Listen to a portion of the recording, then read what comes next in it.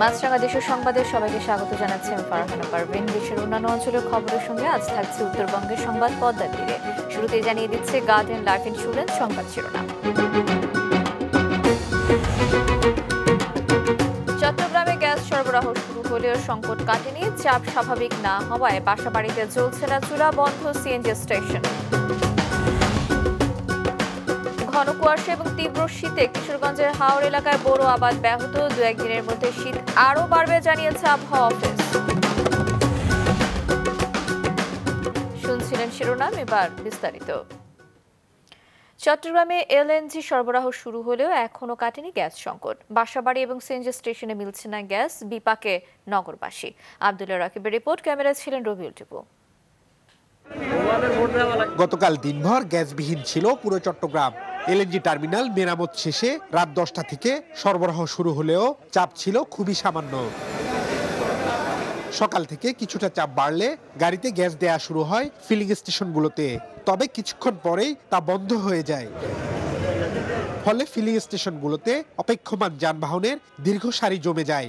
বাসা বাড়িতেও এখনো জ্বলছে না চুলা। খাওয়া দাওয়া কিনে খেয়েছি কালকে সারাদিন। আজকে তো বিরিয়ানি পাকাইলাম, রাইস কুকার কিনে আনছি। খানা নাই, দানা নাই, পরে রয়েছি গ্যাসের জন্য। কিরকম পরিস্থিতি সেটা তো আপনারাও দেখতেছেন, সাধারণ পাবলিকও দেখতেছে। আমরাও গ্যাস নিতে পারতেছি না, গাড়িও চালাতে পারতেছি না। কোম্পানি তো 1 টাকা কম নেয় না। এখন তো আমরা কোম্পানির টাকা মিলামো তো দূরের কথা, আমরা ঘরের সংসার তো চালাইতেই পারি না। কোম্পানির টাকা মিলাই তো কষ্ট হয়ে যাবে। এখানে সকাল পর্যন্ত গ্যাস দিছিল, আমরা ওই বিধে নিয়ে আসছি, আসি দেখতেছি গ্যাস দিতেছে না। গ্যাস সংকটের প্রভাব পড়েছে সড়কেও। কমে গেছে সিএনজি চালিত গণপরিবহনের সংখ্যা। দুর্ভোগে সাধারণ মানুষ। কি করব এখন? 5 টাকাটা 15 টাকা 10 টাকা দিয়ে দিতে হচ্ছে। গাড়ি পাচ্ছি না, তারপরে আবার যাত্রীদের থেকে যায় বাড়তি ভাড়া নিচ্ছে। 5 টাকার ক্ষেত্রে এখানে 10 টাকা নিচ্ছে। 250 টাকার উপরে বাড়তি করে কন্টিনিউ যাচ্ছে, সব গাড়ি যাচ্ছে একই রকম ভাড়া। কর্তৃপক্ষ জানিয়েছে সরবরাহ লাইনে গ্যাস মিলছে। পূর্ণ চাপের স্বাভাবিক গ্যাস দ্রুতই মিলবে বলছেন তারা।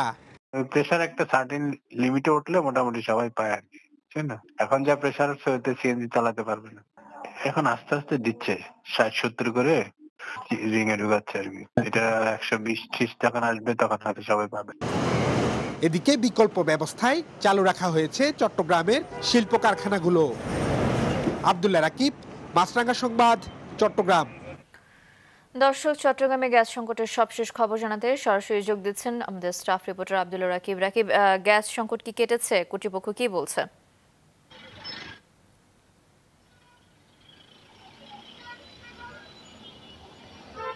কারণ সময়ের সাথে সাথে গ্যাস সংকটের কিছুটা উন্নতি আমরা দেখছি। বিকাল 4টার কিছুটা পরেই গ্যাস সরবরাহ কিছুটা স্বাভাবিক হতে শুরু করে।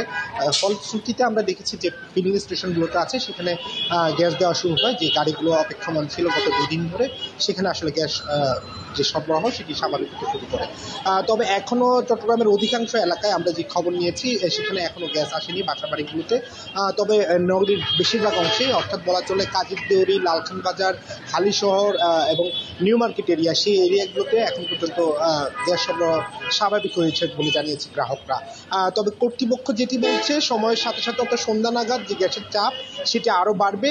যদিও এখন ফিলিং স্টেশনগুলোতে যে স্বাভাবিক চাপ থাকার কথা অর্থাৎ 300 PSI, সেটি এখন আছে 100 PSI। তারা বলছেন এটি আসলে পর্যাপ্ত নয়। সন্ধ্যার পরে হয়তো কিছুটা বাড়লে সেক্ষেত্রে গ্যাস সরবরাহ যে এখানে যে দীর্ঘ জট তৈরি হয়েছে সেটা অনেকটাই কমে যাবে। পরিস্থিতি রাতে আরও বেশি উন্নতি হবে বলছে কর্তৃপক্ষ, এবং তারা বলছে যে সংকট আজকের মধ্যেই কেটে যাবে। আগামীকাল থেকে সরবরাহ অন্যান্য দিনের মতো যে স্বাভাবিক পরিস্থিতি সেটি চলমান থাকবে বলে তারা জানিয়েছে। তো এই ছিল আমাদের কাছে চট্টগ্রামে গ্যাস সংকটের সর্বশেষ খবর। রাকিব, ধন্যবাদ আপনাকে। দর্শক, চট্টগ্রাম থেকে গ্যাস সংকটের খবর জানাচ্ছিলেন সহকর্মী আব্দুল্লাহ রাকিব। ঘন কুয়াশা এবং তীব্র শীতে কিশোরগঞ্জের হাওড় এলাকায় ব্যাহত হচ্ছে বড় আবাদ। চাষাবাদ বিলম্বিত হওয়ার পাশাপাশি বেড়ে উঠছে না এরই মধ্যে রোপণ করা চারা। কিশোরগঞ্জের প্রতিনিধি বিজয় রায় খোকার তথ্য এবং ছবিতে ডেস্ক রিপোর্ট। সারা দিনেও সূর্যের দেখা মেলে না। অসহনীয় শীতে কাবু কিশোরগঞ্জের হাওড় অঞ্চলের কৃষক। ঘন কুয়াশা আর ঠান্ডা বাতাসে বেড়েছে দুর্ভোগ। বোরোর ভরা মৌসুমে হাওড় অঞ্চলে তীব্র শীতের কারণে ভোরে কাজে নামতে পারছেন না কৃষকরা। কাজ শুরু করতে করতে সকাল 10টা-11টা বেজে যায়। যে ঠান্ডা ভাই, আমরা করতে পারি না, কাজ কাম করতে পারি না, জ্বালা পাচ্ছি, জ্বালা নষ্ট হয়েছে, খেতপিড়ি লাগাইতে পারি না। 10 মিনিট কাজ করলে আধা ঘন্টা বসে আগুন তাপানি লাগে, এছাড়া কোনো উপায় নাই। প্রচুর ঠান্ডার মধ্যে আমরা কাজ করতেছি। ঠান্ডার কারণে বোরো চাষাবাদ বিলম্বিত হওয়ার শঙ্কা দেখা দিয়েছে। অতিরিক্ত শীত পড়ায় হাওরে কৃষি শ্রমিকও মিলছে না। এর সঙ্গে যুক্ত হয়েছে ফসল রক্ষার দুশ্চিন্তা। ঠান্ডা জ্বালা অনেক ক্ষতিগ্রস্ত হয়ে আছে, যে ভাই লাগাইতেছে তেমনি জ্বালা আর সাদা হয়ে যাচ্ছে। ঠান্ডা রোপণ করার পরে যে জমিতে গাছগুলা যে সতেজ তরতাজা তাহার কথা, সেটাও তাকে মানে একবারে দুর্বল হয়ে যেতেছে জমিতে। আমরা জ্বালা যে ফালছি, জ্বালা তো বেশান হইতেছে না, আর জ্বালা টাটা লাগিয়ে রয়েছে, জ্বালা তো উগড়াইলে চিরে জায়গা।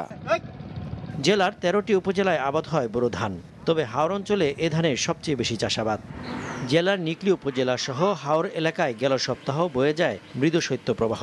তাপমাত্রা ওঠানামা করছে প্রায় প্রতিদিন। কৃষি বিভাগ বলছে তাপমাত্রা 10 ডিগ্রি সেলসিয়াসের নিচে নামলে ঠান্ডার কারণে চারার নানা সমস্যা দেখা দেয়। কিছু কিছু জমিতে যেখানে সালফারের অভাব দেখা দেয় সেখানে এটা হয়ে থাকে। এটা যদি আমরা প্রতি শতাংশ জমিতে 400 গ্রাম করে সালফার জাতীয় সার জিপসাম প্রয়োগ করি, তাহলে এটা খুব দ্রুতই সমাধান হয়ে যাবে। যদি কোথাও দেখা দেয় যে চারা গাছগুলো মরে যাচ্ছে, তাহলে আমাদের এখানে আমাদের অতিরিক্ত দেখা যাচ্ছে যে আমাদের 5 কেজি করে পটাশ সার প্রয়োগ করতে হবে। পাশাপাশি আমাদের এই 10 লিটার পানিতে 60 গ্রাম থিওবিট এবং 60 গ্রাম এই পটাশ সার যদি আমরা প্রয়োগ করি, সেটা আমাদের কার্যকরী ভূমিকা পালবে আশা করি। কৃষি সম্প্রসারণ অধিদপ্তর জানিয়েছে, এ মৌসুমে জেলায় বোরো চাষের লক্ষ্যমাত্রা নির্ধারণ করা হয়েছে 1,67,100 হেক্টর। এর মধ্যে 1,03,620 হেক্টর জমি হাওরের। সব জমি ঠিকঠাক চাষ হলে ফলন হতে পারে 7,57,383 মেট্রিক টন চাল। মাছরাঙা নিউজ ডেস্ক। এদিকে শীতের তীব্রতা আরও বাড়বে বলে জানিয়েছে আবহাওয়া অফিস। 4টি জেলার উপর দিয়ে বইছে মৃদু শৈত্যপ্রবাহ। এ মাসেই আরও কয়েকটি শৈত্যপ্রবাহ দেখা দিতে পারে। Desk report. রাজশাহী, নওগাঁ, দিনাজপুর ও মৌলভীবাজার জেলায় বইছে মৃদু শৈত্যপ্রবাহ। আজ দেশের সর্বনিম্ন তাপমাত্রা রেকর্ড করা হয়েছে শ্রীমঙ্গলে 9.5 ডিগ্রি সেলসিয়াস। এছাড়া দেশের অনেক অঞ্চলে তাপমাত্রা মৃদু শৈত্যপ্রবাহের কাছাকাছি রয়েছে। প্রচণ্ড ঠান্ডার কারণে কাজ হারিয়ে ও কাজ করা সম্ভব না হওয়ায় সমস্যায় পড়েছেন খেটে খাওয়া অনেক মানুষ। আয় কমেছে তাদের। গাড়ি থেকে বাইরেতে পারি না, যদি গাড়ি চালাতে যাই মন হাত পাও ধরে যায়। তো সূর্য দেখা যাচ্ছে না, তো আমাদের কাজকর্ম করতে খুবই সমস্যা হচ্ছে। কোথাও কোথাও দুপুরে সূর্য উঁকি দিলেও কিছুক্ষণ পরই ঘন কুয়াশায় তা আর দেখা যায় না। দিনে হেডলাইট জ্বালিয়ে চলে যানবাহন। কুয়াশার কারণে বিমান ওঠানামা, অভ্যন্তরীণ নৌ পরিবহন ও সড়ক যোগাযোগ বিঘ্নিত হচ্ছে। বেড়েছে দুর্ঘটনার ঝুঁকি। ঘন কুয়াশায় নষ্ট হচ্ছে জমির ফসল ও সবজি ক্ষেত। কনকনে ঠান্ডায় শীত বস্ত্রের বিক্রি বেড়েছে দেশের বিভিন্ন স্থানে। বিশেষ করে নিম্ন আয়ের মানুষ পুরনো শীতবস্ত্র কিনতে ভিড় করছেন ফুটপাতের দোকানে। এদিকে বিভিন্ন এলাকায় শীতের কারণে ঠান্ডাজনিত রোগীর সংখ্যা বেড়েছে। হাসপাতালে বেশি সমস্যায় পড়েছে শিশু ও বয়স্করা। বাচ্চাদের ঠান্ডা কাশি জনিত কারণে যে নিউমোনিয়া হচ্ছে, তারপরে রয়েছে ডায়রিয়া। এখন এগুলো থেকে বাঁচার উপায় হলো যে বাচ্চাদেরকে বেশি বেশি করে গরমে রাখা আর গরমযুক্ত খাবার খাওয়ানো, যে খাবারগুলো ঠান্ডা জাতীয় খাবারগুলো বাদ দেওয়া। আবহাওয়া অফিসের তথ্য মতে মেঘ কেটে যাওয়ায় আপাতত আর বৃষ্টি হওয়ার সম্ভাবনা নেই। তবে তাপমাত্রা কমবে এবং তা অব্যাহত থাকতে পারে। ফলে সারা দেশেই শীতের অনুভূতি আরও বাড়বে।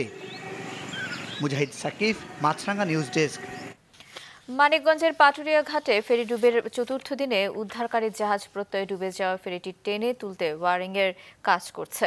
সকাল 11:30টার দিকে কাজ শুরু করে প্রত্যয় স্টাফ সহ ফায়ার সার্ভিস এবং নৌবাহিনী ডুবুরি দল। ফেরির নিচ দিয়ে লিফটিং পদ্ধতিতে সোলিংয়ের কাজ করছে তারা। বিআইডব্লিউটিএ এবং ফায়ার সার্ভিস কর্তৃপক্ষ জানায় প্রত্যয়ের ক্ষমতা 250 টন, কিন্তু ফেরিটির ওজন 280 টন হয়ে গেছে। কাদা বালু ঢুকে ওজন আরও বেড়েছে। ফেরিতে বেলুন ঢুকে প্রেসার দিয়ে ওজন কমানোর পাশাপাশি শক্ত ওয়ার ঢোকানো হয়েছে। 2-1 দিনের ভেতর উদ্ধারে অগ্রগতি হবে বলে জানান কর্মকর্তারা। দর্শক, উদ্ধার অভিযানের সবশেষ খবর জানাতে মানিকগঞ্জের পাটুরিয়া ঘাট থেকে সরাসরি যোগ দিচ্ছেন সহকর্মী সৈয়দ হাসিব। হাসিব, আপনার কাছে জানতে চাই যে উদ্ধারকারী জাহাজ প্রত্যয়ে যোগ দেবার পর কাজে কেমন অগ্রগতি দেখতে পাচ্ছেন আপনি?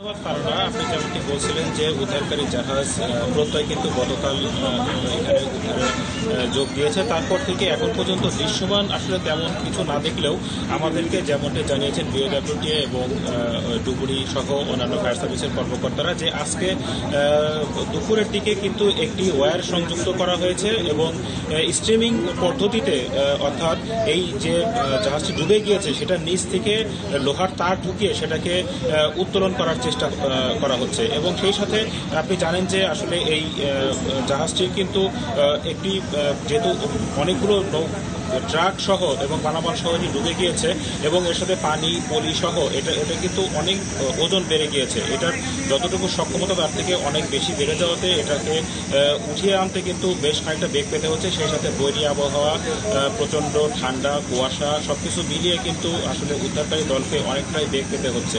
তবে একটি আশার কথা যে একটি যেহেতু ওয়্যার সংযুক্ত করা সম্ভব হয়েছে, দ্বিতীয় ওয়্যারটি সংযুক্ত করার কার্যক্রম চলমান রয়েছে।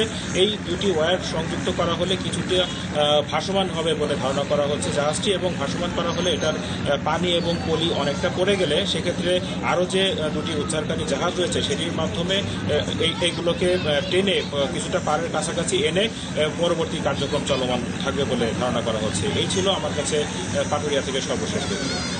ধন্যবাদ আপনাকে। দর্শক, মানিকগঞ্জের পাটুরিয়া ঘাট থেকে জানাচ্ছিলেন সহকর্মী সৈয়দ হাসিব। এবার উত্তরবঙ্গের সংবাদ পদ্মা তীরে।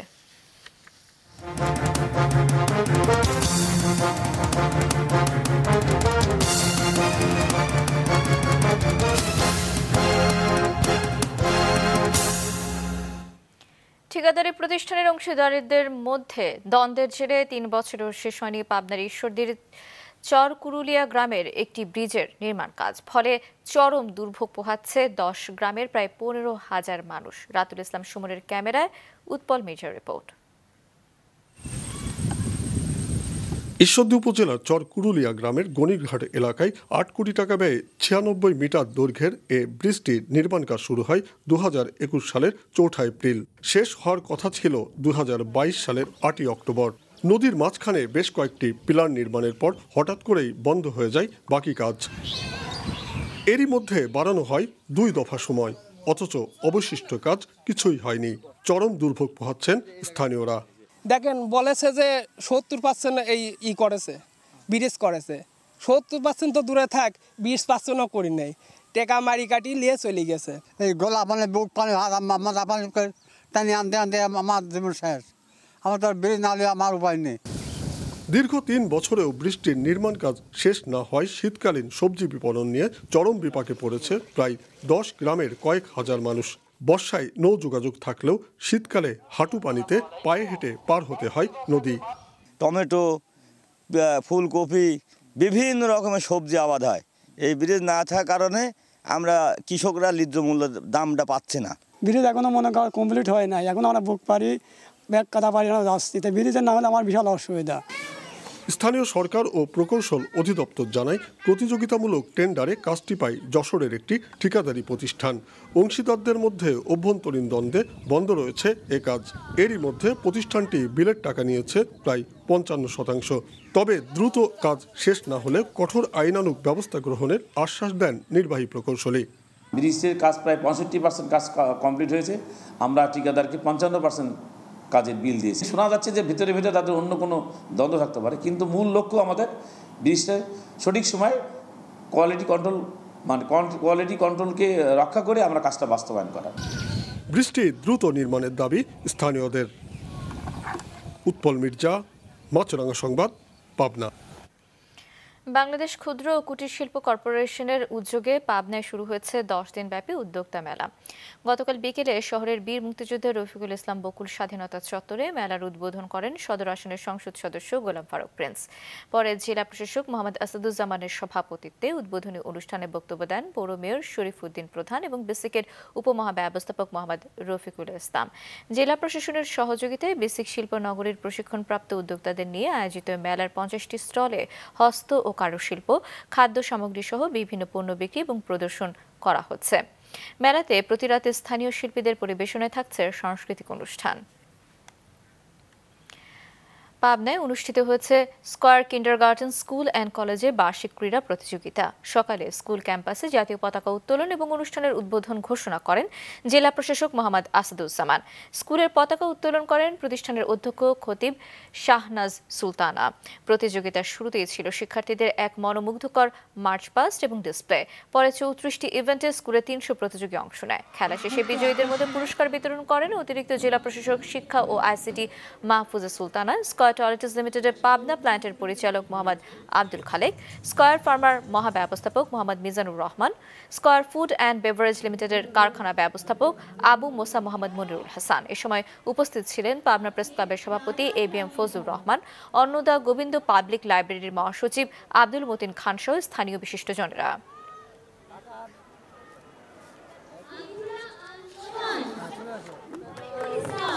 সিলেট, বান্দরবান, রাজশাহী এবং গাজীপুরের সড়ক দুর্ঘটনায় ঢাকা বিশ্ববিদ্যালয়ের এক শিক্ষার্থী এবং স্থানীয় 4 ছাত্রলীগ কর্মী সহ 9 জন নিহত হয়েছে। সিলেটের জৈন্তাপুরে গত রাতে ট্রাকের ধাক্কায় একটি প্রাইভেট কার নিয়ন্ত্রণ হারিয়ে খাদে পড়ে যায়।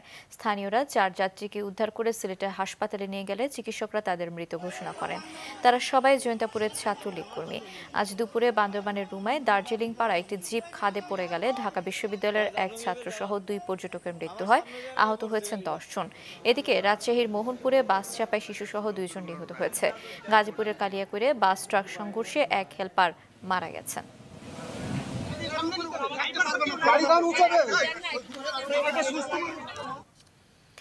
গাজীপুরের কাপাসিয়া উপজেলার দরদুরিয়া গ্রামে দুষ্প্রাপ্য এবং তাৎপর্যপূর্ণ প্রত্নতাত্ত্বিক নিদর্শনের সন্ধান মিলেছে। স্থানীয়ভাবে রানীর বাড়ি হিসেবে পরিচিত দরদুরিয়া দুর্গ এলাকায় গেল ডিসেম্বরে খনন কাজ শুরু করেন প্রত্নতাত্ত্বিকরা। গাজীপুর থেকে ফারদিন ফেরদৌসের রিপোর্ট। একদিকে পরীক্ষা, অন্যদিকে নদী, বাইরের দিকে অর্ধচন্দ্রাকৃতির দুর্গ প্রাচীর।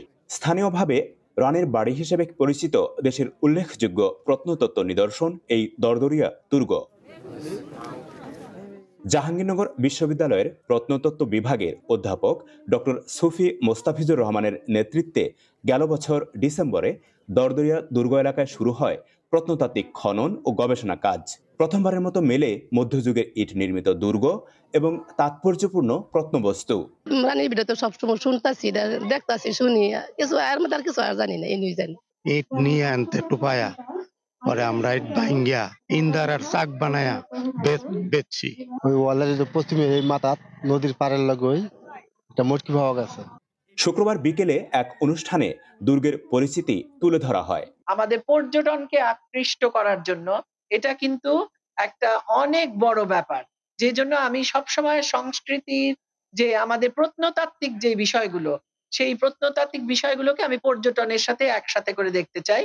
রানী ভবানী ছিলেন বানিয়া রাজাদের শেষ বংশধর। কাপাসিয়ার রায়েদ ইউনিয়নে দরদরিয়া গ্রামে বানার নদের পারে ছিল তার দরদরিয়া দুর্গ। 2 দশক আগেও দুর্গের ধ্বংসাবশেষ দৃশ্যমান ছিল। ক্রমান্বয়ে সব বিলীন হয়ে যায়। দ্বাদশ শতাব্দীতে এই দুর্গটি নির্মিত হয়েছিল। তুগলক, যখন ফিরোজ শাহ তুগলক দিল্লির সম্রাট ছিলেন, তাদের সুলতানি আমলে এটা নির্মিত হয়েছিল।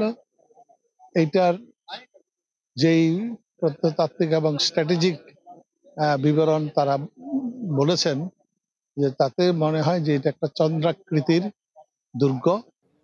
একডালা দুর্গ তৎকালীন বাংলার স্বাধীনতার প্রতীক বলেও জানান খনন কাজের নেতৃত্বে থাকা প্রত্নতত্ত্ব গবেষক। দুর্গের সঙ্গে যে মধ্যযুগের আরেকটি দুর্গের কথা বলা হয় একডালা দুর্গ, এটি যেটিতে দিল্লির সুলতান এসে বাংলার সুলতানকে আক্রমণ করেছিলেন এবং উনি এতে অবস্থান করে নিজেকে রক্ষা করেছেন, জয় করতে পারেনি। সেই জন্য এটা আরেকটা দিক যে ইতিহাসে এটা স্বাধীনতার প্রতীক ওই সময়ের, এইরকম একটি জায়গা আর্কিওলজির জন্য গবেষণার খুবই দারুণ একটা ক্ষেত্র। দরদরিয়া দুর্গের ইতিহাস উদ্ঘাটনে প্রত্নতাত্ত্বিক গবেষণা কেন্দ্র ঐতিহ্য অন্বেষণের এ কাজে সাথে রয়েছে জাহাঙ্গীরনগর বিশ্ববিদ্যালয়ের প্রত্নতত্ত্ব বিভাগ।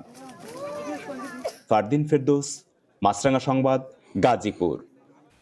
দ্রব্যমূল্য নিয়ন্ত্রণে অবিলম্বে অসৎ ব্যবসায়ী মজুতদার এবং সিন্ডিকেটের বিরুদ্ধে কঠোর ব্যবস্থা গ্রহণ সহ 7 দফা দাবি জানিয়েছেন খুলনা নাগরিক আন্দোলনের নেতারা। দুপুরে খুলনা প্রেস ক্লাবে এক সংবাদ সম্মেলনে সংগঠনটির সমন্বয়ক ডক্টর শেখ বাহারুল আলম দাবি করেন, বাজার নিয়ন্ত্রণে সরকার মাঠে নামলেও পরিস্থিতির কোনো উন্নতি হচ্ছে না। দ্রব্যমূল্যের ঊর্ধ্বগতির ফলে দুর্বিষহ অবস্থার দ্রুত অবসান করা প্রয়োজন। নোয়াখালী সদর উপজেলার নেয়াজপুরে এক গৃহবধূ এবং পল্লী চিকিৎসককে অস্ত্রের মুখে বিবস্ত্র করে ভিডিও ধারণের পর চাঁদা আদায়ের অভিযোগে 2 জনকে গ্রেফতার করেছে গোয়েন্দা পুলিশ। এ সময় তাদের কাছ থেকে চাঁদার 10,000 টাকা এবং স্বর্ণালংকার উদ্ধার করা হয়। দুপুরে গ্রেফতার আসামিদের বিচারিক আদালতের মাধ্যমে জেলা কারাগারে পাঠানো হয়েছে। এর আগে শুক্রবার দিবাগত রাতে নেয়াজপুর ইউনিয়নের দেবীপুর গ্রাম থেকে তাদের গ্রেফতার করা হয়। গ্রেফতারকৃতরা হচ্ছে নেয়াজপুর ইউনিয়নের দেবীপুর গ্রামের আফনান হোসেন শুভ এবং রুহুল আমিন। নরসিংদীর সাংস্কৃতিক সংগঠন পূরবী সঙ্গীত একাডেমির রজত জয়ন্তী উদযাপিত হয়েছে। শহরের নাগরিয়াকান্দিতে দিনব্যাপী অনুষ্ঠানে উপস্থিত ছিলেন প্রতিষ্ঠানের অধ্যক্ষ ডাক্তার বাদল বিশ্বাস সহ গণ্যমান্য ব্যক্তিরা। পূরবী সঙ্গীত একাডেমির পরিচালক সঙ্গীত শিল্পী চিত্রা বিশ্বাসের সঞ্চালনায় অনুষ্ঠানের প্রতিষ্ঠানের শিক্ষার্থীরা নাচ, গান এবং আবৃত্তি পরিবেশন করেন। সাংস্কৃতিক অনুষ্ঠান শেষে অতিথিরা অংশ নেন ক্রীড়া প্রতিযোগিতায়। বরিশালে নানা কর্মসূচিতে পালিত হলো 55তম শহীদ আসাদ দিবস। সকালে নগরীর অশ্বিনী কুমার টাউন হল চত্বরে শহীদ আসাদ পরিষদ বরিশাল জেলা শাখার উদ্যোগে শহীদ আসাদের প্রতিকৃতিতে শ্রদ্ধা জানায় বিভিন্ন সংগঠন। পরে সেখানে আলোচনায় অংশ নেন পরিষদের সভাপতি ডক্টর মিজানুর রহমান, বাংলাদেশ কলেজ শিক্ষক পরিষদ বিভাগীয় আহ্বায়ক মহসিনুল ইসলাম, বাসদের জেলা শাখার সদস্য সচিব ডক্টর মনীষা চক্রবর্তী এবং আসাদ পরিষদ জেলা শাখার সহসভাপতি আমিনুল ইসলাম খোকন। মহাকবি মাইকেল মধুসূদন দত্তের 200তম জন্মবার্ষিকী উপলক্ষে যশোরের কেশবপুরের সাগরদাড়িতে শুরু হয়েছে 9 দিনের মধুমেলা। গতকাল বিকেলে জেলা প্রশাসন আয়োজিত এই মেলার উদ্বোধন করেন Bangladesh university of প্রফেশনালসের Bangabandhu Sheikh Mujib chair professor doctor Syed Anwar Hossain. পরে জেলা প্রশাসক মোহাম্মদ আবরাউল হাসান মজুমদারের সভাপতিত্বে অনুষ্ঠিত হয় আলোচনা সভা। মেলায় 2 শতাধিক দোকানি নানা পণ্যের পসরা সাজিয়েছেন। আয়োজন করা হয়েছে যাত্রা, সার্কাস এবং নাগরদোলার। মেলা চলবে 27শে জানুয়ারি পর্যন্ত। শেষ করার আগে গার্ডিয়ান লাইফ ইন্স্যুরেন্স সংবাদ শিরোনামগুলো একবার। চট্টগ্রামে গ্যাস সরবরাহ শুরু হলেও সংকট কাটেনি। চাপ স্বাভাবিক না হয় বাসাবাড়িতে জ্বলছে না চুলা, বন্ধ সিএনজি স্টেশন। ঘন কুয়াশা এবং তীব্র শীতে কিশোরগঞ্জের হাওর এলাকায় বড় আবাদ ব্যাহত। 2-1 দিনের মধ্যে শীত আরো বাড়বে জানিয়েছে আবহাওয়া অফিস। ছিল এখনকার মতো। আমাদের পরবর্তী সংবাদ সন্ধ্যা 7টায় দেখার আমন্ত্রণ।